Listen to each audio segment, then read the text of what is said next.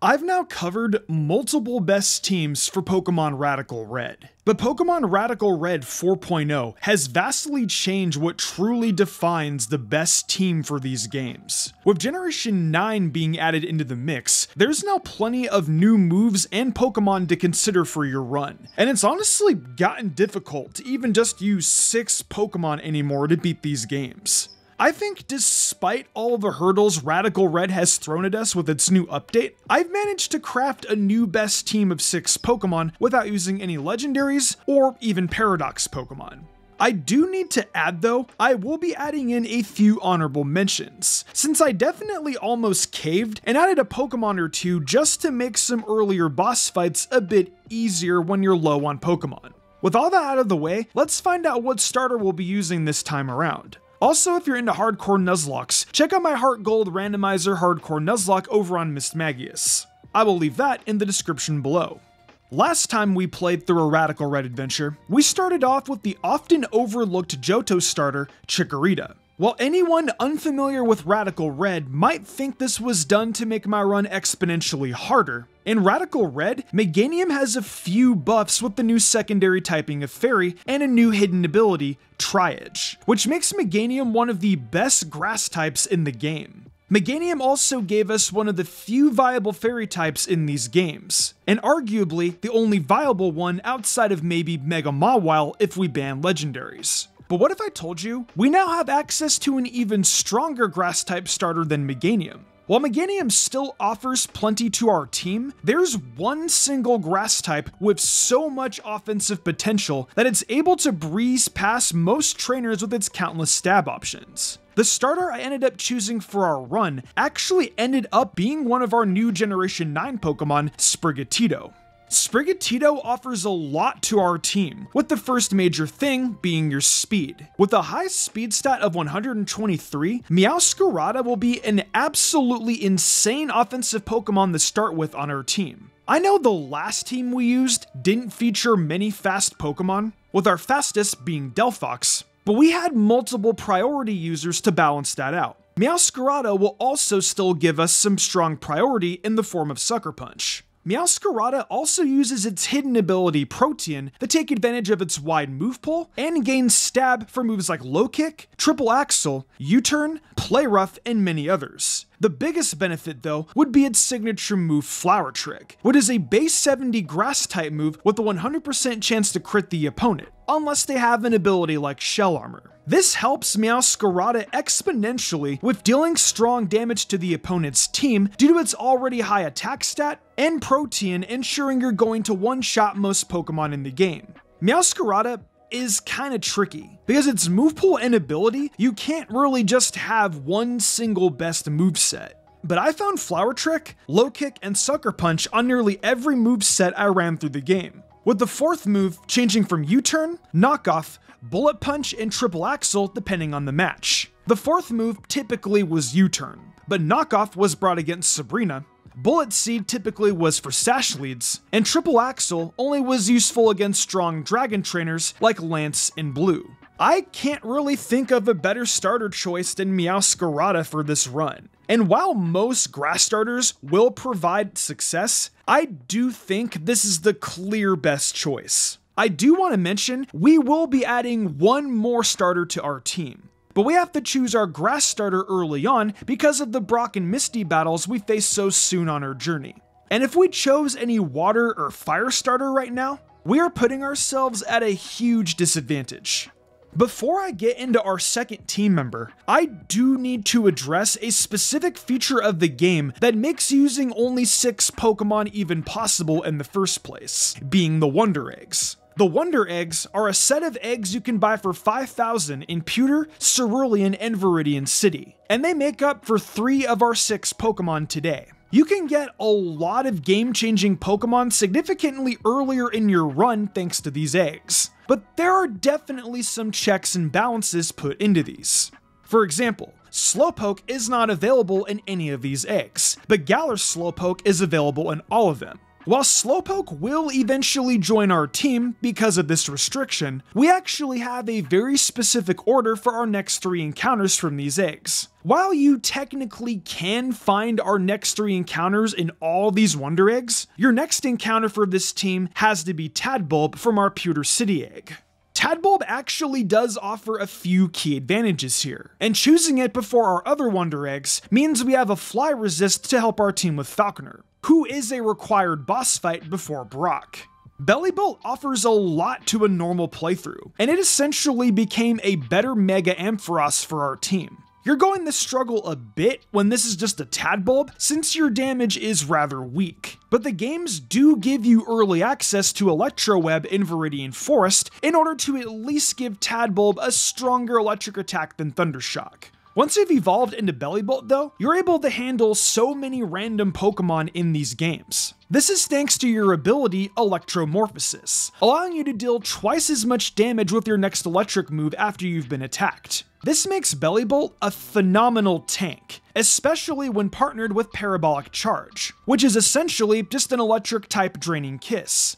I mostly threw on the electric type to help with Falconer and Misty, while also giving us a bulky Pokemon with only a single weakness. But I was shocked to find out Bellibolt was capable of handling Zacian Crowned 1v1 when fighting Bruno. With the moveset of Muddy Water, Teleport, Parabolic Charge, and Slack Off, you genuinely will never need another moveset on this Pokemon for your entire run. I'd add on a Citrus Berry in most battles in order to better support your signature ability. And Bellibolt was easily one of the biggest surprises to this team, and I couldn't imagine you finding a better electric type for your journey. If you are struggling with Brock and Falconer, I do have a suggestion for our first honorable mention, which is Sandile. Just like with our 3.0 team, Sandile is an amazing option with Intimidate to help against Falconer's Rufflet, and overall, it's a good option against Brock. You probably won't need this for any future fights, since we'll get a more permanent ground type later on. But if you decide to get Chikorita over Sprigatito, then this could also be a strong ground type for your team instead, since Crocodile will be an absolute powerhouse with moves like Wicked Blow and Earthquake in its arsenal. I do believe though, that if you end up needing to use Sandile at all, that it will have served its purpose by the time you've beaten Brock. We do have our second Wonder Egg to go over, which mostly will serve the role of a free switch-in Pokemon until we fully evolve it. For our Cerulean Wonder Egg, we have Frigibax, giving us a phenomenal pseudo-legendary and a strong wall breaker. For now though, it's a bit early to use it, and we won't get much success from it until Silphco. But it does have one important function for your team. Frigibax, despite lacking in damage, will allow you an easier time bringing other Pokemon like Bellibolt so they can avoid taking damage. While we do have several other egg encounters to get, Frigibax's Dragon and Ice typing should at least, if need be, match up better into Misty, specifically with the Ice Stab being good against her Clodsire. I wouldn't expect much from it though until Silphco. Baxcalibur will turn into one of the most powerful Pokemon in Radical Red. Boasting an incredible ability in Thermal Energy, you're one of the few physical attackers who can not only avoid burns altogether, but outright take advantage of it. Anytime an opponent uses a Fire-type move of any kind, such as Flamethrower, Flare Blitz, or Will-O-Wisp, you'll raise your physical attack by 1 stage. This causes Baxcalibur to easily defeat most enemies, unless they're a Steel-type Pokemon, since even a lot of the fairies you'll encounter have low physical defense.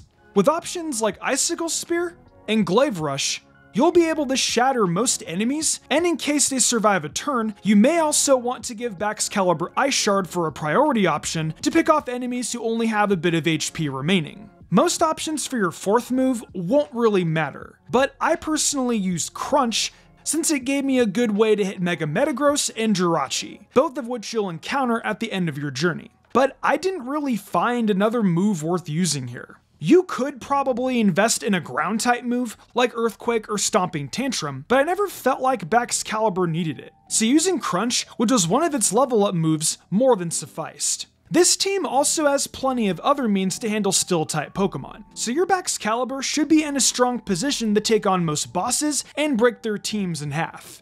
If you're unsure what item to use, I recommend the Never Melt Ice, the Dragon Fang, or the Loaded Dice on Baxcalibur. I found that the Never Melt Ice was mostly useful for boosting Ice Shard damage. Meanwhile, Dragon Fang gave Baxcalibur a much stronger Glaive Rush, and Loaded Dice made Icicle Spear a more reliable move. Regardless of the item choice though, Baxcalibur will surely carry your team to great heights. We do have another egg encounter to go over, which actually has 2 locations to find around this point in your adventure. I personally got it from the Vermilion City Wonder Egg, but you can also encounter this thanks to the Sevi eggs as well. At this point in the story, we finally have access to the Prism Scale, an item that will grant us the ability to obtain a Sevi Milotic, which is an extremely powerful ground and fairy Pokemon. This typing alone is already a phenomenal offensive and defensive typing, and allows Sevi Milotic to stand out among the crowd. With immunities to Dragon and Electric, as well as resistances to Fighting, Rock, Bug, and Dark, Sevi Milotic quickly establishes itself as a strong defensive piece. Your typing also hits Electric, Rock, Steel, Fire, Poison, Dragon, Fighting, and Dark for super effective damage, with Poison and Steel being especially noteworthy, as these would be the 2 types most other fairies would be weak to.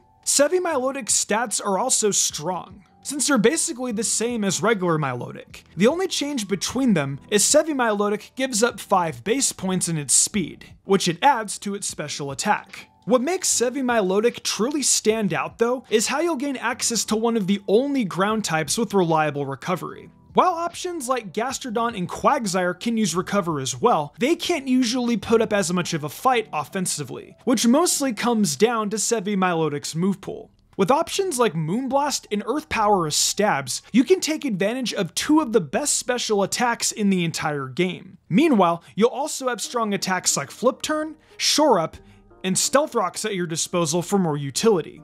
I used Flip Turn and Shore Up for most of my early adventure, but once I got to Claire's Gym, I actually decided it was better to change Flip Turn out for hazards in order to combat Focus Sash Pokemon like Deoxys Attack and Aerodactyl, while also having an easy way to break Multiscale, which was present on multiple Dragonite towards the end of my run. While you definitely can make most ground types work, I think Sevi Milotic has such a unique move pool and typing that it truly is able to set itself apart from anything else in the game as both a fairy and a ground type.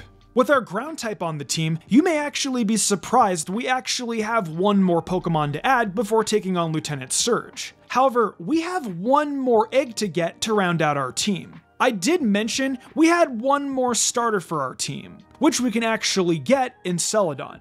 After the SSN, you'll have access to Cut, which means you can go all the way through Rock Tunnel and get yourself a starter egg in Celadon City. You need one of the red, green, blue, or yellow shards in exchange for a fire, grass, water, or electric type egg. For today's team, we'll be using a red shard to get ourselves another Generation 9 starter Pokemon, Fuecoco. While Delphox, similar to Meganium, still has plenty of viability in Radical Red 4.0, Skeledirge might honestly be one of the best fire starters in existence. This only gets even more noticeable in Radical Red, since a lot of later boss fights use some of the strongest Ubers Pokemon. Skeledirge actually has an incredible presence in the Ubers tier, and for multiple months this generation has even landed itself in the top 10 for usage, mainly due to its ability to combat box arts such as Zacian Crowned, thanks to its hidden ability Unaware. Seeing how we will need to fight a Zacian, as well as some other standout Ubers level Pokemon like Pheromosa and Calyrex Ice Rider, it might be a good idea to add this to our team.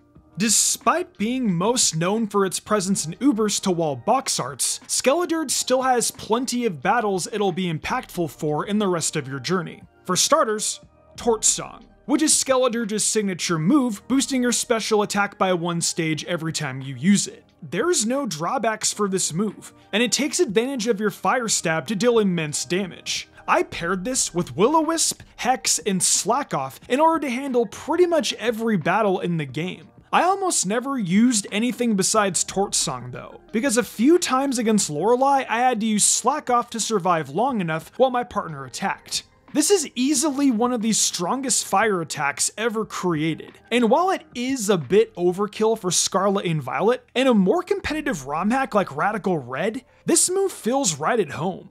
Skeledirge will prove to be very useful against opponents like Erica and Sabrina, as well as Team Rocket's Ariana and most of your Elite Four run. Skeledirge is probably the best starter to choose for the late game in my eyes, and it also benefits immensely from having both Baxcalibur and Meowscarada to handle opposing ground-type Pokemon that may otherwise try to get the upper hand against you. The team of 5 honestly could be enough for the majority of battles. However, we do have one more important team member to go over. Well, at least on paper, which is our team's Mega Evolution, Mega Slowbro. Mega Slowbro provides this team with a strong physical wall, and one of the best bulky water Pokemon in the entire game. This historically has been considered one of the most essential Pokemon needed to beat the Elite Four. But it may surprise you guys to note, I actually didn't get much use out of Mega Slowbro this time around. Back when I did my team for Radical Red 3.0, Mega Slowbro was genuinely one of the most important Pokemon to my run. I found this time, however, I wasn't getting much use out of it aside from a couple of battles, with the big one being to handle the combination of Baxcalibur and Calyrex Ice from Lorelei. I don't know how, I rolled Lorelei's Snow team twice now when covering a best team. If anyone knows why this was the case, I'd love to hear about it down below, by the way. I just couldn't believe my luck that I got this matchup for our 3.0 and 4.0 best teams, as this is, in my eyes, her harder team. Moving on to what makes Mega Slowbro good though, is that this is an incredible option defensively, allowing you to have a strong water type that can not only take hits, but deal out some serious damage thanks to Body Press. I found this to be extremely useful in the Elite Four, where I used the moveset of Slack Off, Body Press, Teleport, and either Iron Defense or Surf depending on the matchup. I had Iron Defense for Lorelei and Bruno, but the rest of the battles I used Surf instead, as it matched up better into Agatha. And from there, I honestly just forgot to give Mega Slowbro Iron Defense again. While Mega Slowbro was the correct 6th choice, I found enough success from Pokemon like Bellibolt and Skeledirge to where this time around, Mega Slowbro felt more like a last resort rather than my win con in most battles. Even Bruno, whose team is typically very easily handled by Mega Slowbro, lost 3 of his Mons, one of which was a Zacian crowned to Bellibolt of all Mons. If I needed to rely on Mega Slowbro more often, I'm sure I wouldn't be having any of this second guessing. But I think this goes to show Radical Red gave us so many new terrifying Pokemon that despite this being in my eyes the best way to run a team of 6 for these games, you'll have plenty of other options to choose from if you dislike anything I used. So what are some other noteworthy additions if you want to change up some Pokemon?